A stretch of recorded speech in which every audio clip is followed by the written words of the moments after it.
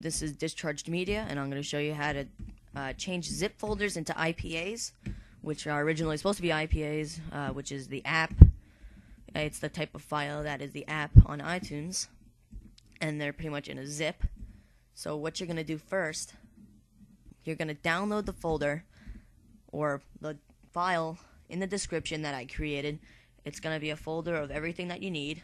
Don't worry about iFunbox because that's just for open SSHing your iTouch, which you don't need to worry about now, at least.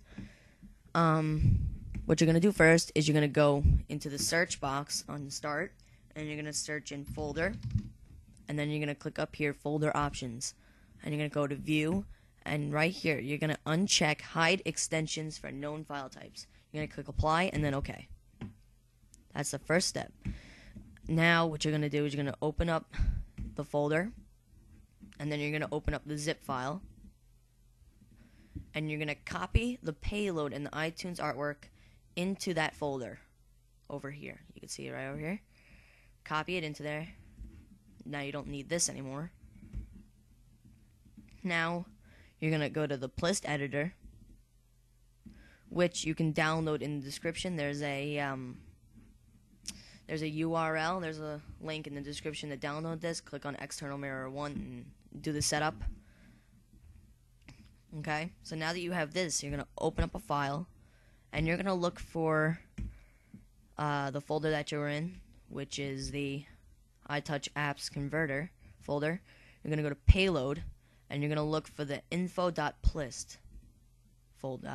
You're going to open up the info.plist file, open it, and you're going to see all of these things in the text, and you don't have to understand it because this next step is really easy. You're going to go back into the folder, and you're going to click code.txt.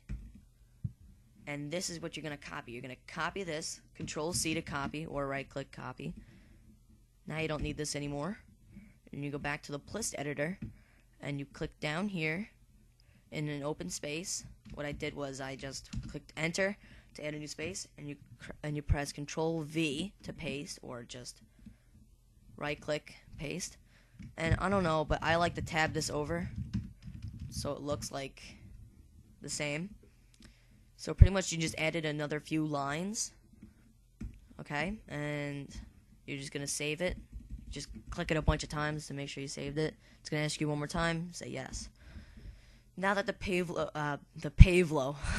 now that the payload is correct, you're going to copy the test.ipa, and then you're going to paste it right in the same spot. You're going to right-click it again, rename it, and you're going to change the extension to ZIP or RAR.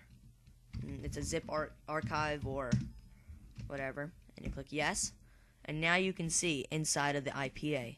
You see the payload, and you can see that. So now what you're going to do is you're going to exit out of this, and you're going to copy the payload and the iTunes artwork into the test copy, which you made the zip. You're going to copy those both. Sorry. You're going to copy those both into there.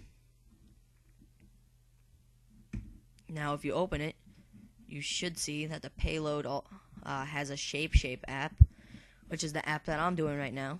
Okay. Now, all you have to do is rename it again. Rename it whatever you want. I'm going to call it Shape because that's the app. And then I'm going to name it IPA for the iTouch app. Okay? You're going to click Enter. And you're going to click Yes. And now you have the finished test. You can get rid of this stuff. iTunes artwork, you can get rid of that. And now you have the real IPA. You double click it and it brings you into iTunes. And it should show that you have the right app. There it is, right there. I already have it, so I'm going to click Replace, and it's right there.